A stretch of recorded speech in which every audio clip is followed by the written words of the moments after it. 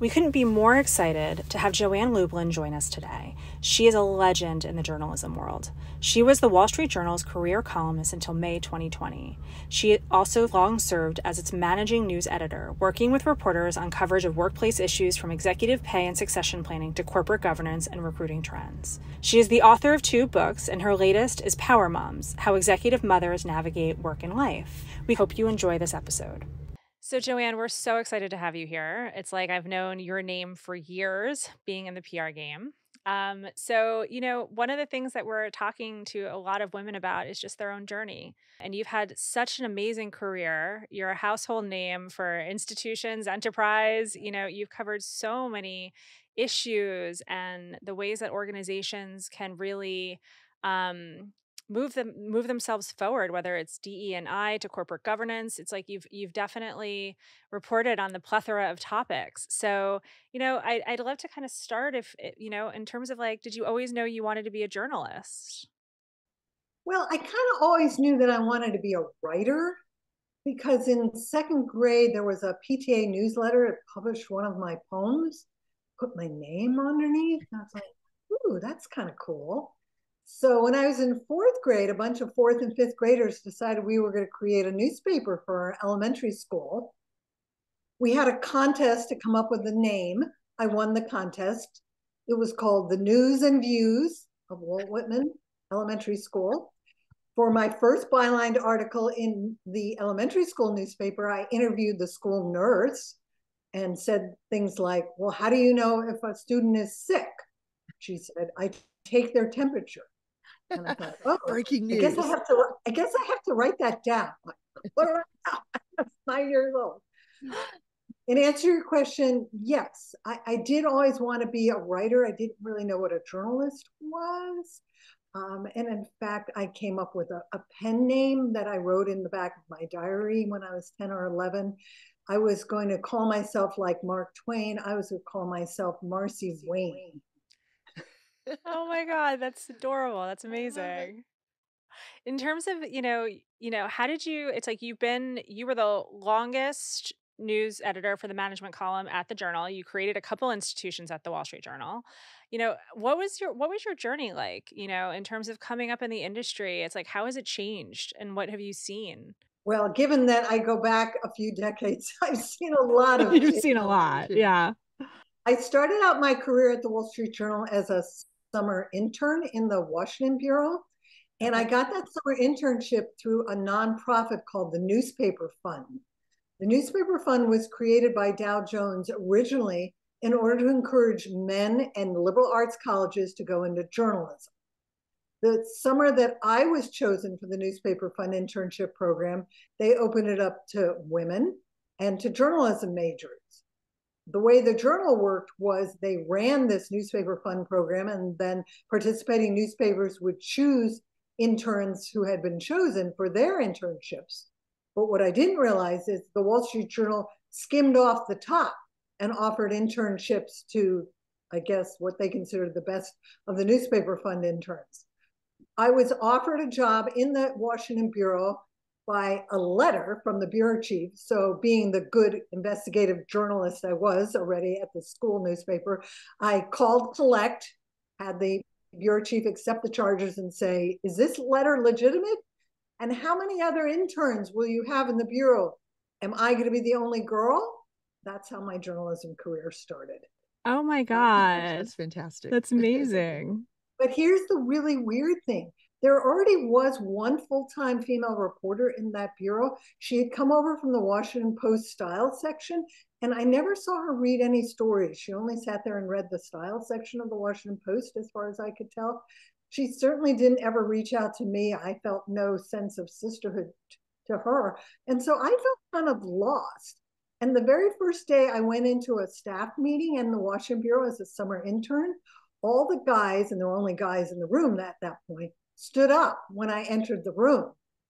I didn't know what to do. I turned around and looked to see if the Queen of England was behind me. But again, this is how the world worked at that time. Oh my gosh. And were you Fast forward, I graduated from Northwestern and the Medill School of Journalism. There were no journalism jobs, so I figured, all right, I'll go get another degree. went out to Stanford, got a master's degree, did my master's thesis on the burning question, is there discrimination against women on American newspapers? And got hired by the Wall Street Journal in the San Francisco bureau when I finished Stanford. I was the first woman hired for the San Francisco bureau in a full-time reporting position. What I later found out after I joined the journal was that during World War II, when many men went off to war, there were news assistants and secretaries, all women, of course, who got drafted into doing some of the more less, let's put it, hard-hitting type of journal reporting, the daily stuff, because there weren't enough guys. And then when the guys came back from the war, guess what happened? They all got displaced. Yes. They all got demoted back to being secretaries and news assistants, essentially not being reporters anymore. So I walk into a newsroom in which I'm the only female full-time reporter, and they've never had one in that bureau, all guys. I tell this story fairly frequently, but my first impression was that there was something wrong there. I had worked at the Daily Northwestern where we were all equal opportunity slaves. We just worked 24/7. We put out a paper 5 days a week. They didn't care if you were man, woman, or beast. Just get the story. Yeah. But in this bureau, there were several male reporters who had pin-up calendars on their desk. Oh, you know, geez. a different female nude for every month. And here I am. I'm straight out of school. I've never worked in a real office other than as a intern. I don't have any power over these guys. Yeah. Do I? What was your beat at that point? I'll tell you what my beat was, but let me just, if you want, indulge me, finish the story. Yeah. No, I absolutely. go out and I buy a calendar with male nudes. A different male nude every month. That's hysterical. I put it up on what was then known as a bulletin board, and there it stayed for less than 24 hours, disappeared. No one claimed where it had gone. Now, in answer to your other question, my initial beat was covering the gold industry because there were apparently a lot of gold mining companies that were based in San Francisco. I knew absolutely nothing about business journalism whatsoever. I just kind of dived in feet first. Oh my gosh. And did you stay then in management and in business from the beginning? Well, if you work for the Wall Street Journal, you're covering management and business issues, obviously. But no, I wasn't in management. I was just a reporter. I didn't go into covering management and business. Yes, covering management. Again, you're going to have to fast forward many years. Go from San Francisco to Chicago, Chicago to Washington. Okay. Then from Washington, I get offered a position in management. I become initially the news editor and then the deputy bureau chief in the London bureau. And then when I leave the London bureau to come back to New York, I want to go back to reporting, but I want to create a beat that has never existed before. Yeah. So I created this beat called management and workplace issues. It did not exist. And subsequent to taking that beat on, I then began to cover executive pay. We had an annual section on executive pay that I was the editor of. After that, I realized we didn't have any special coverage devoted to career issues. I proposed that we launch a career column, which we did. We also launched a whole page devoted to career coverage and made career issues part of what we were doing as part of our management and workplace coverage. Along the way, I got promoted as something called management news editor, which was more of a coverage responsibility than having any kind of large numbers of people reporting to me. And in fact, when I put together Power Moms, one of the things my publisher insisted is that every chapter start with a story about my journey as a working mother.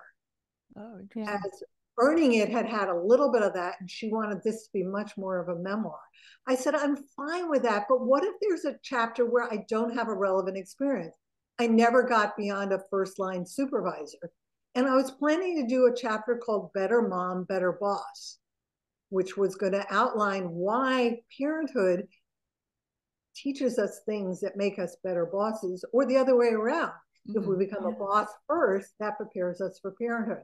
In my case, I had children already at the point when I moved into management, but I never thought I was a very good boss. So how was I going to open that chapter? The publisher's reaction when I said, what if I don't have a relevant story to tell. She said, well, you're just going to have to tell the readers why you don't have a relevant story. Yeah. So I found the It story. makes it authentic.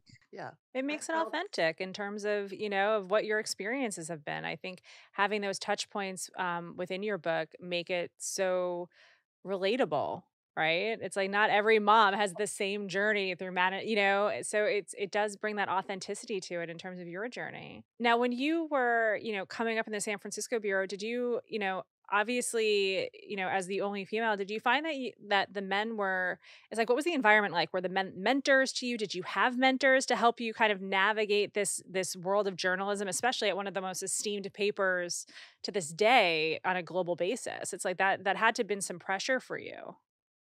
I felt like I did not have mentors among the guys in the office. I did feel my bureau chief was a great mentor.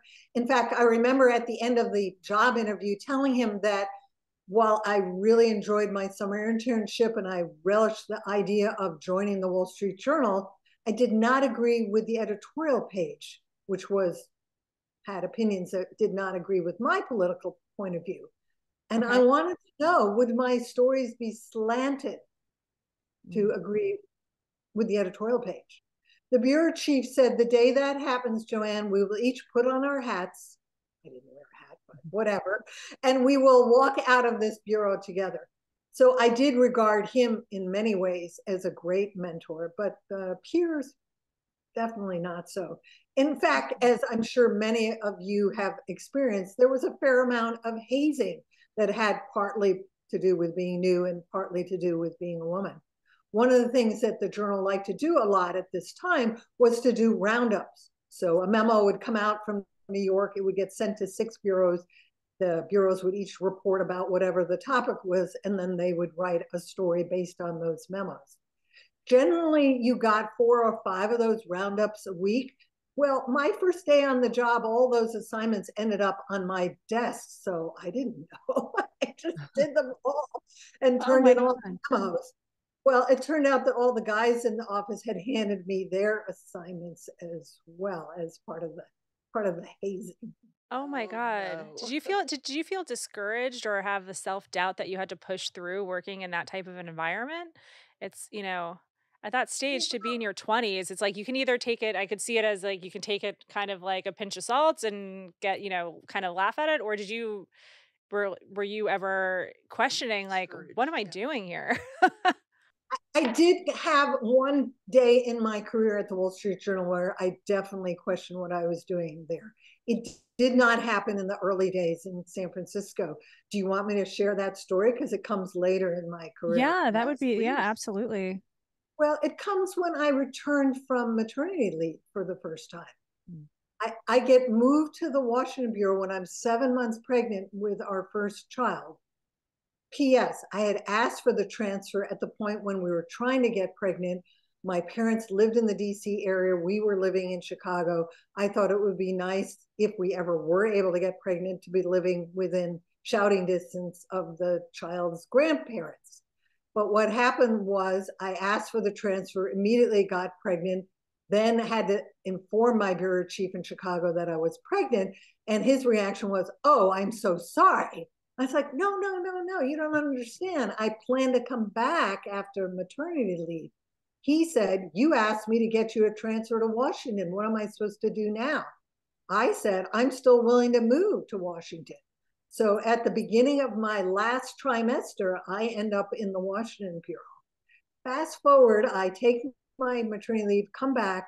When my son Dan is about 7 months old, the editorial page comes up with this clever idea that another journal colleague and I, who had had babies at the same time, should write companion essays. In my case, why I returned to work. In her case, why she quit. And they run these essays side by side. They appear in print on the Monday I come back from work after my first long weekend away from our son since his birth. I'm really at wit's end because I was so upset about being away from my baby. When I come into the office, I find an entire page of letters to the editor reacting to this first person essay about why I chose to work after my son was born.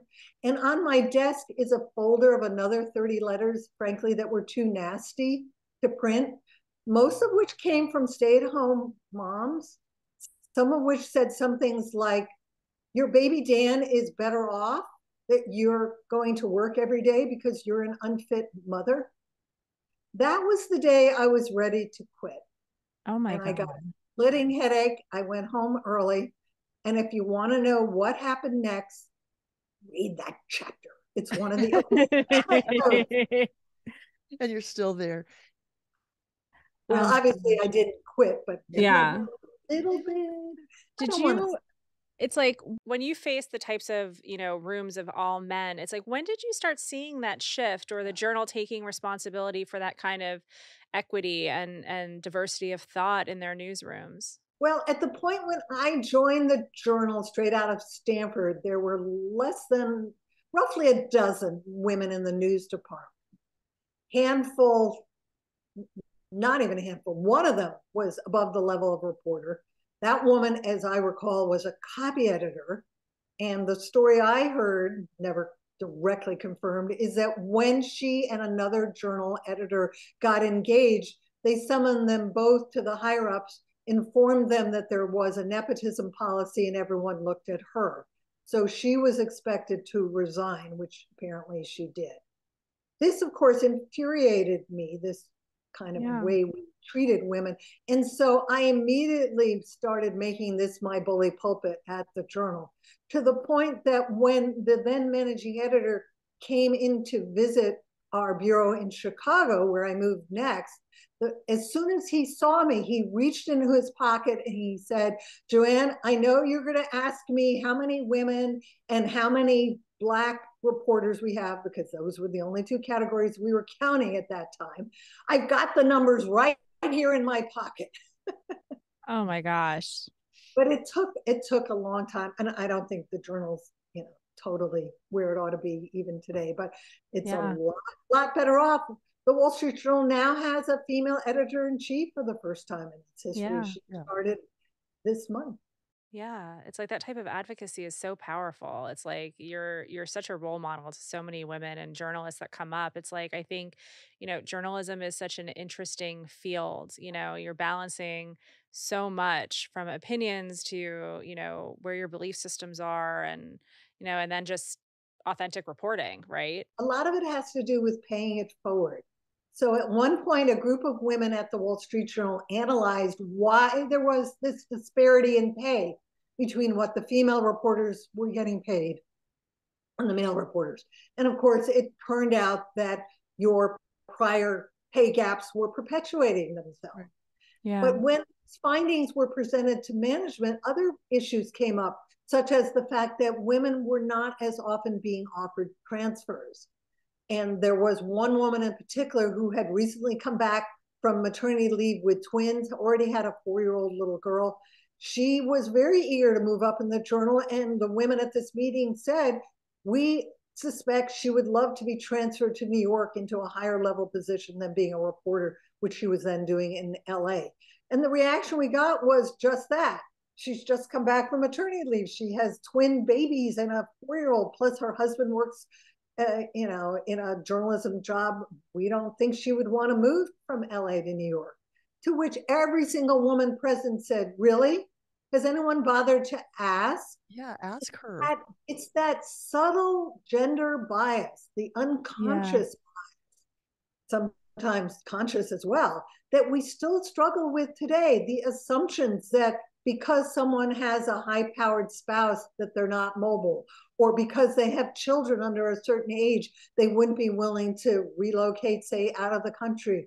Or God forbid, she's pregnant. Would we want to consider her for a promotion? Yeah. It's the unconscious bias. It's, I think the world is getting better, but it's still there. I think so strongly, for women, depending on the position. And it does come down to just simply ask, right? Just don't assume. And that plays into it.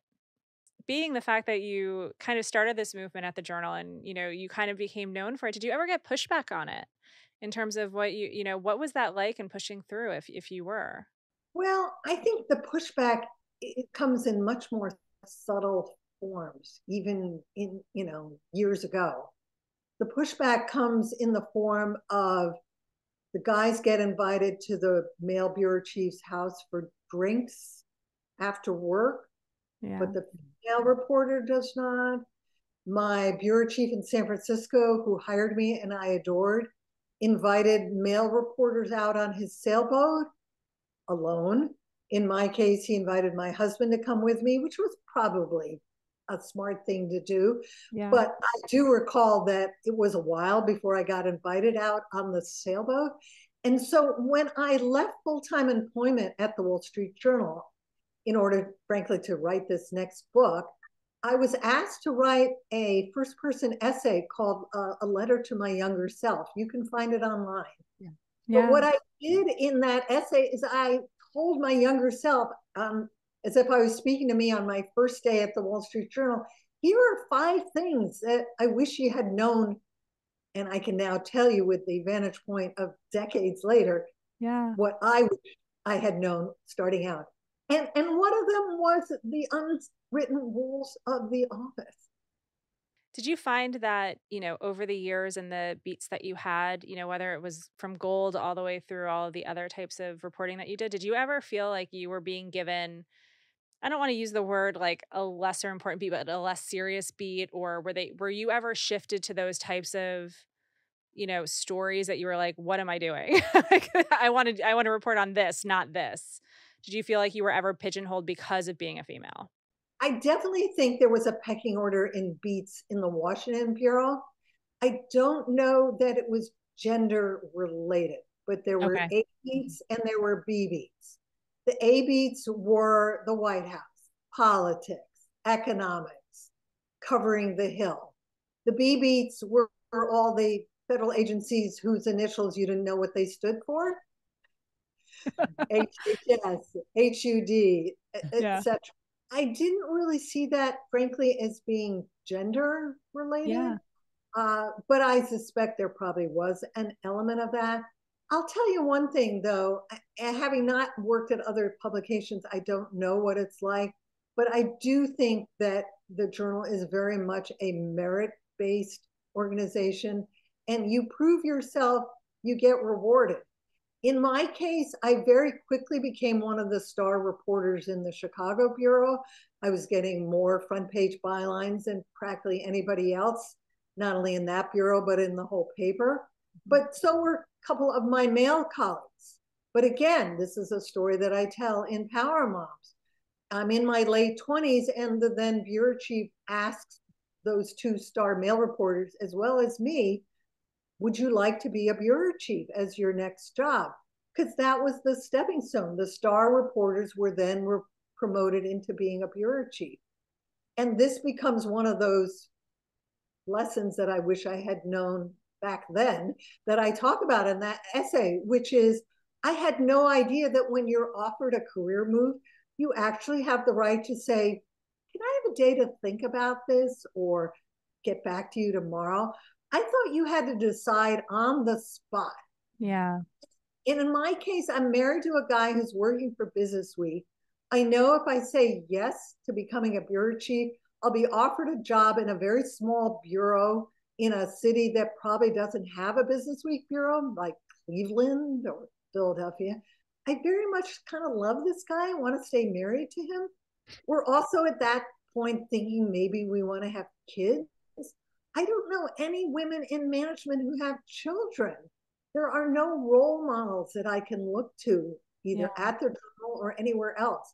So rather than saying, let me think about it, let me come back to you, all those thoughts flash through my head in 10 seconds. And I say, not now, maybe later. Later never comes.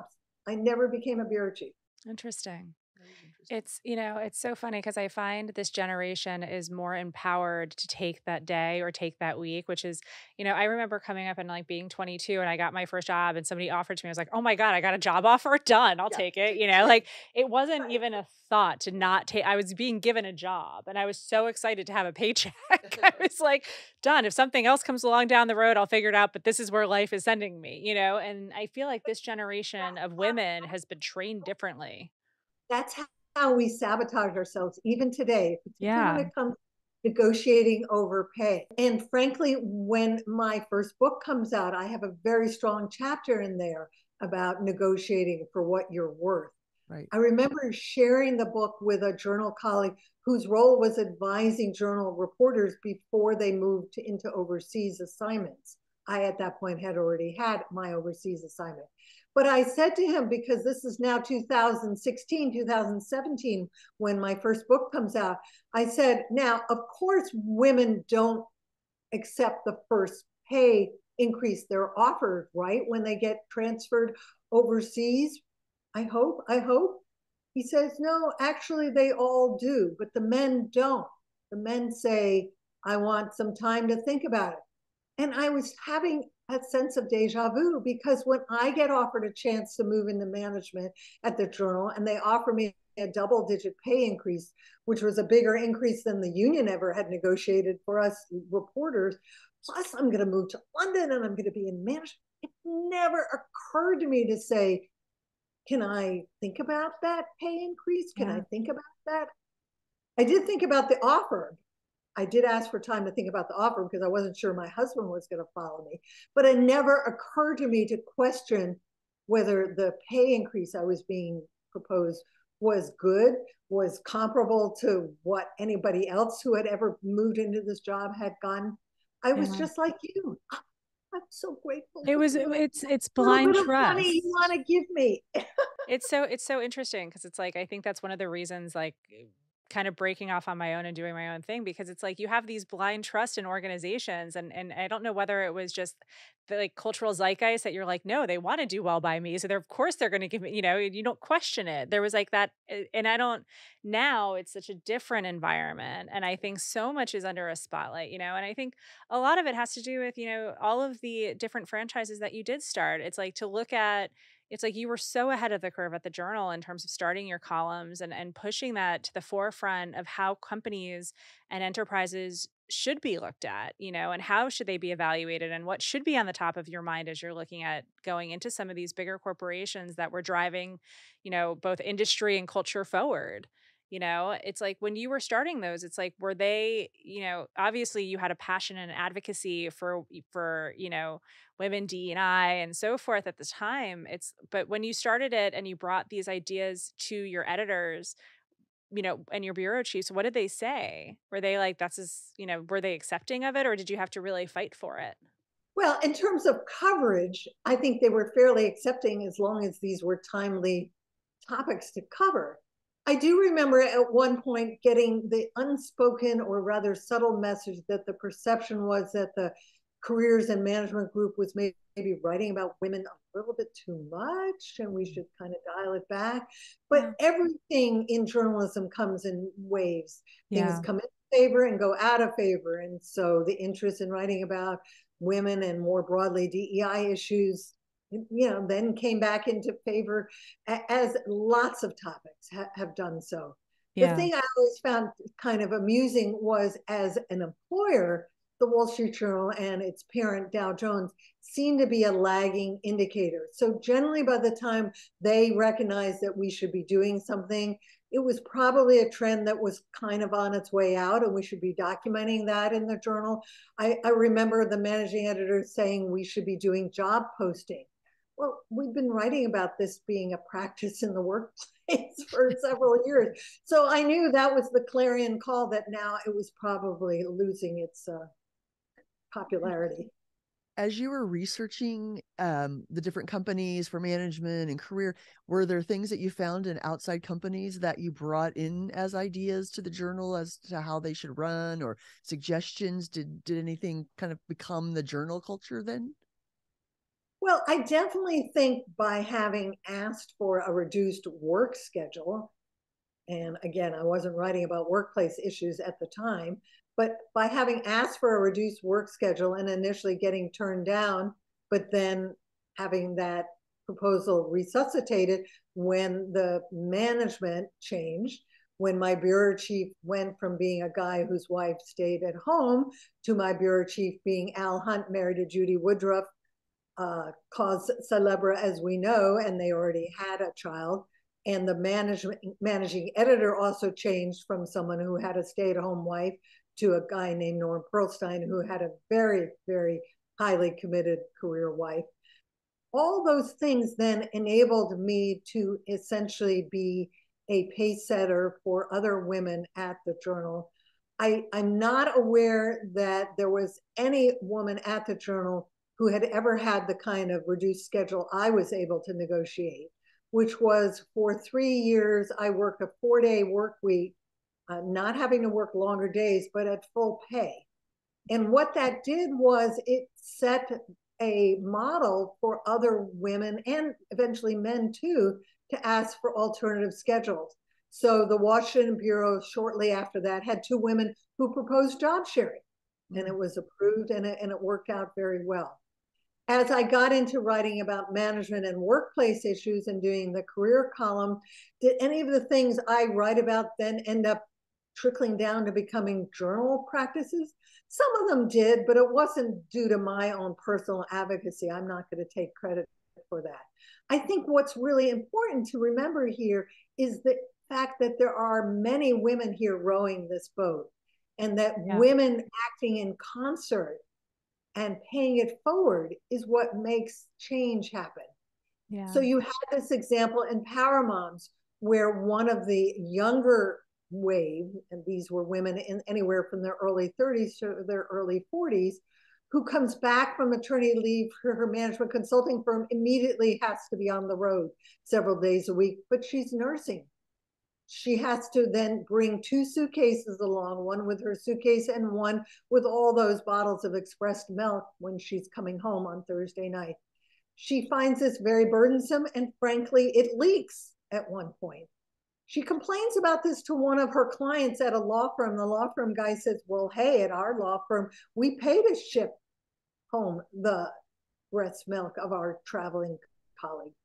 So rather than make this her issue, she brings it to the employee resource group, which at that point is for women or mothers. It then morphs to becoming one for parents.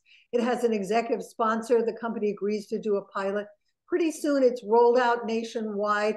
They not only extend this benefit to the women who have to travel, who are the management consultants, but they tell the male management consultants, if you want to bring your wife along on a trip, and she's a nursing mother whose own employer doesn't pay for it, we'll ship her milk home too. But it wouldn't have happened but for the employee resource group, the mothers and parents resource group, plus a very, very high-placed, powerful executive sponsor. It's those kind of comments that are necessary. Because you kind of thought outside the box and created these columns and you were writing on all of these workplace issues, did you ever have the companies that you were covering and the stories that, you were unearthing in your column come to you and say, like, I don't want to be in this column? Or like, were they accepting of it? It's like, you've written on so many different companies on so many different workplace and career issues. Did you ever find that they pushed back on you because they didn't want to be in the spotlight around these issues? All the time. That's the nature. But here's a comment that's relevant to women. So when I'm first writing about management and workplace issues, I was very sensitive to the fact that it seemed like all the sources we're quoting are men. Yeah. And so I concentrated on trying to get more women's voices into my stories. I often got pushback around that. And when I would ask, well, why can't I talk to your highest ranking woman or the woman who's in charge of X?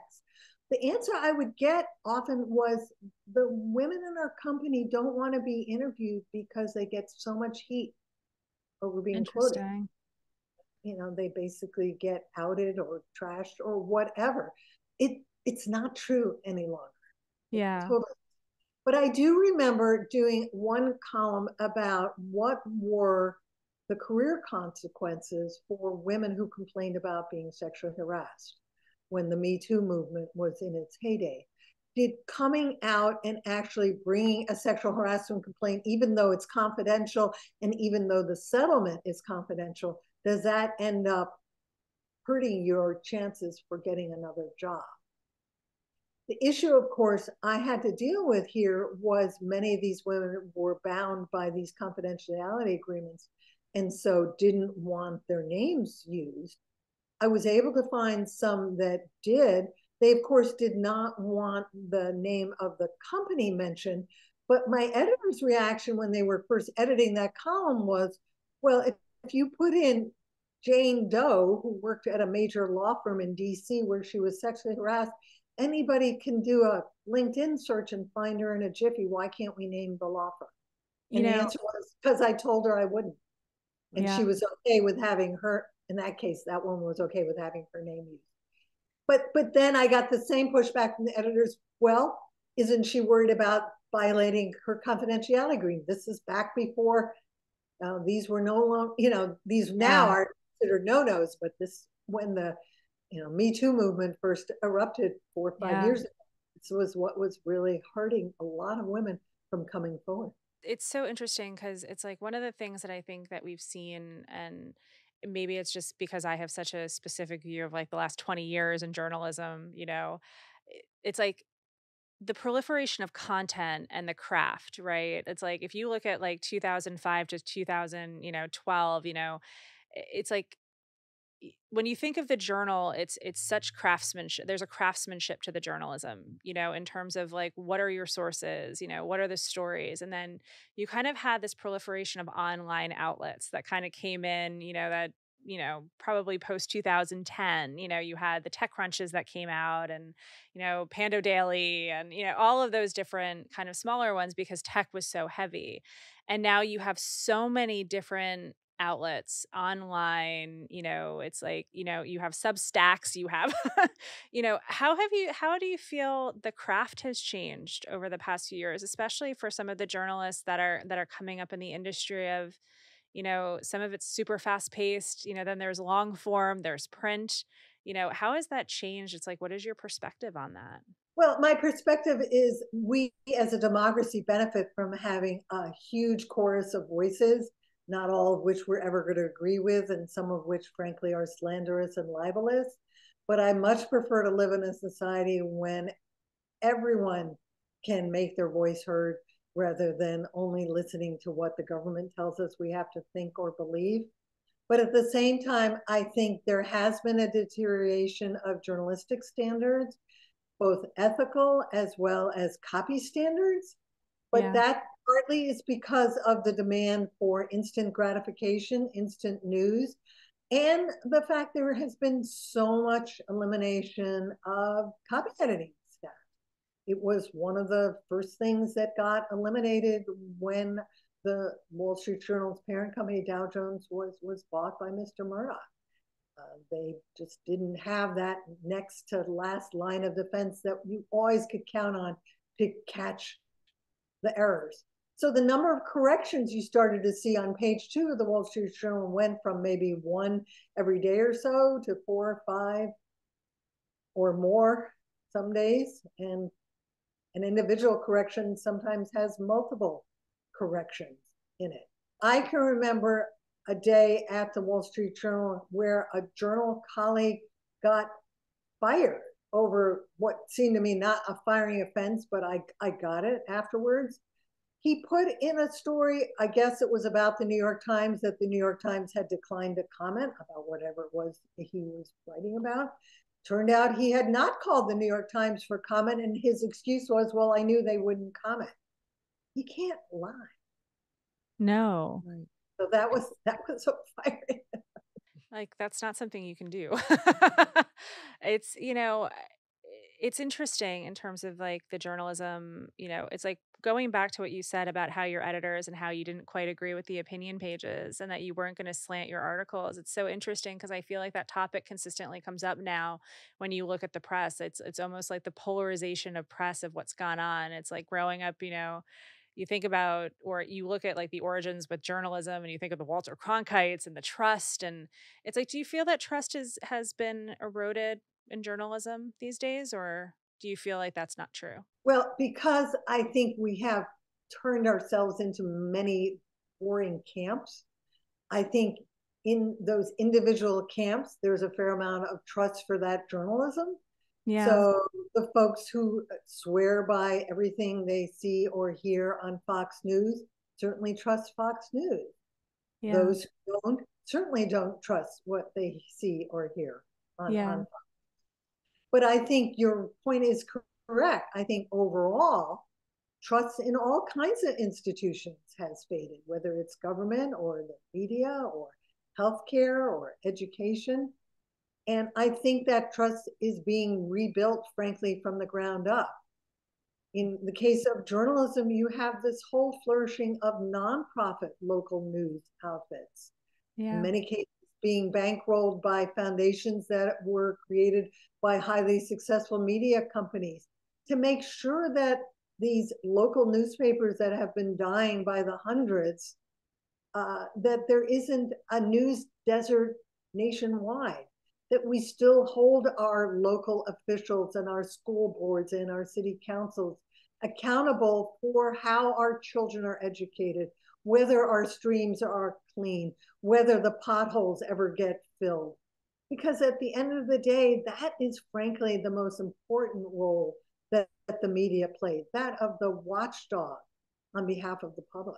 That's so true. It's like, that's just like that on so many levels. Are you still involved with the group that was helping with the local news and local? I think it was the local news advisory team. Is that now I'm on the steering committee? I'm the one who came up with the name for the group. Okay. See, my fourth grade prowess at thinking of titles for things. Your titles. Still roaring strong. We're in the middle of launching a couple of pilot projects for what we call LNAT, Local News Advisory Team. It's a group of journal alums. I got recruited to join this by a journal alum who happened to have been my managing editor at the Daily Northwestern when I was a sophomore. The world gets smaller and smaller, right? So, Joann, I guess one of my last questions is more like when you go to the journal, it's like you still freelance for them and so forth.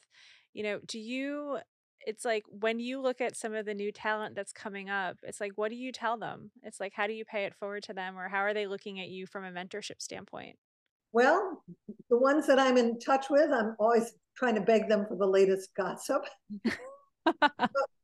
To the extent they want my advice on mentoring, I do highly encourage everyone to build, maintain, and then expand your network. Even if you are working virtually, and some of us still are doing that 100% of the time, you have ways in which you can expand and strengthen your network. You can't neglect it. This came home to me in a very strong way about a week ago when I had coffee with a journal colleague who, it turns out, when he came to the journal, he asked several people in the New York bureau to have coffee with him and kind of bring him up to speed as to what it would be like to work at the journal. Apparently, I was the only one who actually did so. And he never forgot this. So when he and I get together for coffee last week, he has just come out with his first book. I gave him a copy of Power Moms. He gave me not one, but two suggestions for venues for where I might be able to share insights about the book. He didn't have to do that, but he was remembering how I had mentored and networked with him, in this case, 8 years ago, when he came to the journal from the Dow Jones News side of the operation. So my feeling is we all pay it forward, but women in particular have to pay it forward for other women. It's why all the women interviewed for both of my books spoke on the record, spoke frankly about their drawbacks as well as their successes. They want other women to flourish and to succeed and not have to repeat the same mistakes. Yeah. And I feel very strongly about how important it is that every working woman act as a role model and pay it forward. One of the things I've told my adult daughter when she joined the workforce is the second day you're on the job, you're already more senior than the person who got hired today. Oh, that's great advice. That's a great So perspective. So pay it forward. Pay it forward to today's newbie. Yep. Absolutely. Joann, it has been an absolute pleasure having you. So nice to meet you. Thank you so much for being with us. You're welcome. And we will continue to look out for all of your columns and your future books, I hope, because Power Moms was fantastic. Yeah, it's great. Right. Thank you. Thank you so much, Have a good Joann. day. Bye. Bye. If you enjoyed this episode, subscribe and leave a review on Spotify and Apple Podcasts. To stay up to date with In Her Words, join the conversation by following Women in Entertainment on our social channels and subscribe to our weekly newsletter at womeninentertainment.com. This week, we're talking to Pulitzer Prize-winning journalist and author Joann Lublin. She talks with us about her fascinating career as the former management news editor of the Wall Street Journal. She also initiated and wrote Wall Street Journal's first career advice column. She won the Pulitzer Prize for stories exposing corporate scandals and the challenges female executives faced and overcame in many male-dominated fields. Today, Joann gives us insight into her incredible journey and how she's seen the journalism landscape change over a more than 4 decades-long career. We hope you enjoy. This week, we're talking to Pulitzer Prize-winning journalist and author Joann Lublin. She talks with us about her fascinating career as the former management news editor of the Wall Street Journal. She also initiated and wrote the Wall Street Journal's first career advice column. She won the Pulitzer Prize for stories exposing corporate scandals and the challenges women executives faced and overcame in many dominated... Okay, third time's a charm. This week, we're talking to Pulitzer Prize-winning journalist and author Joann Lublin. She talks with us about her fascinating career as the former management news editor of the Wall Street Journal. She also initiated and wrote the Wall Street Journal's first career advice column. She won the Pulitzer Prize for stories exposing corporate scandals and the challenges female executives faced and overcame in many male-dominated fields. Today, Joann gives us insight into her incredible journey and how she has seen the journalism landscape change over her more than 4 decades-long career. Today, Joann gives us insight into her incredible journey and how she's seen the journalism landscape change over more than... God, I can't get this. Today, Joann gives us insight into her incredible journey and how she's seen the journalism landscape change over her more than 4 decades-long career. We hope you enjoy.